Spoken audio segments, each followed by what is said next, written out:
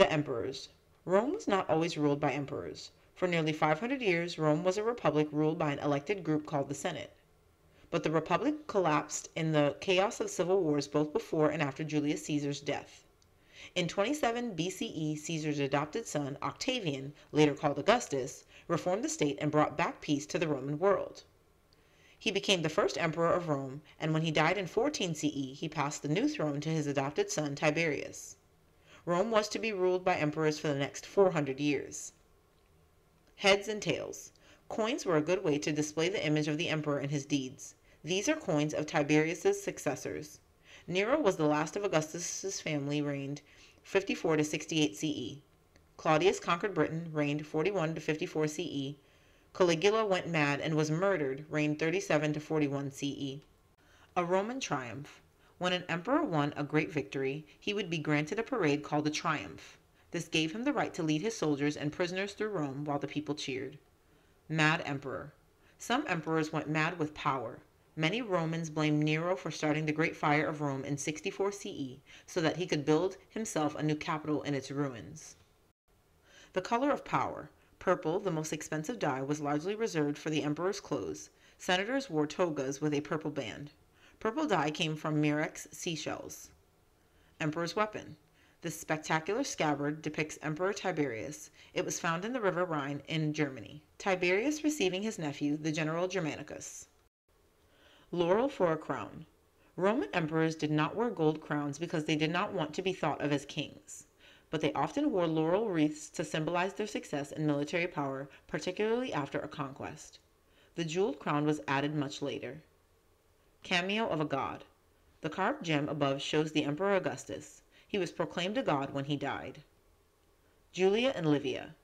Here, Augustus's wife, Livia, is shown as the goddess Juno, and his daughter Julia as the helmeted goddess Roma. Livia was married to Augustus for 53 years and had considerable influence over him. Drusilla. This stone portrait depicts one of the younger women in Augustus's family, probably Drusilla. Heir to the throne. Often the emperor adopted a promising young man to succeed him when he died. Emperor Antoninus Pius adopted Lucius Verus, shown here in this fine bronze bust. Portrait of Emperor Tiberius. Traces of wood from the scabbard are stuck to the steel blade. Allegiance eagle standard in a shrine. Life of a soldier. The army played an important role in Roman society.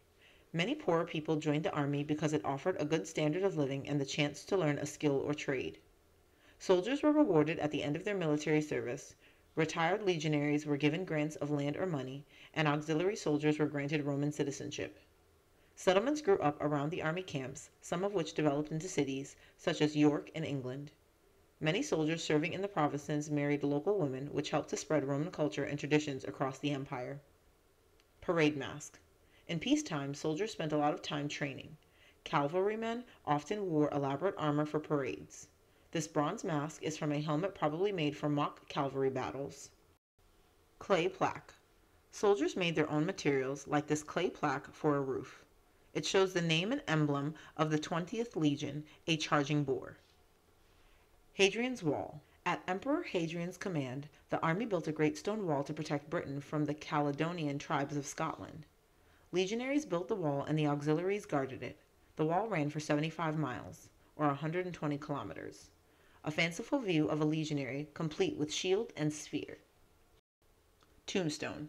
This broken tombstone belonged to the daughter of a Roman standard bearer stationed in Lancashire, England. Elaborate hairstyle on mask. Bronze document. When auxiliaries in the provinces completed 25 years of service, they were usually granted Roman citizenship.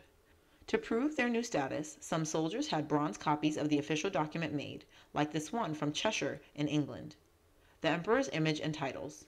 The lid is on the inside. Purse. Soldiers carried cash in leather or bronze purses like this one on the left.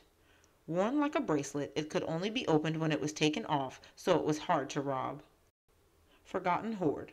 These gold pieces, more than 4 years' pay for a legionary, were buried in Kent, England, just after the Romans invaded Britain.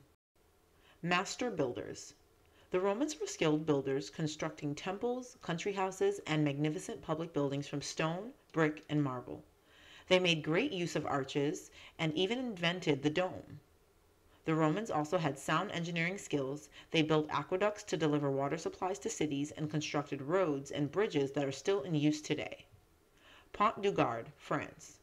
This 3-story stone bridge carried an aqueduct that ran for about 30 miles or 50 kilometers.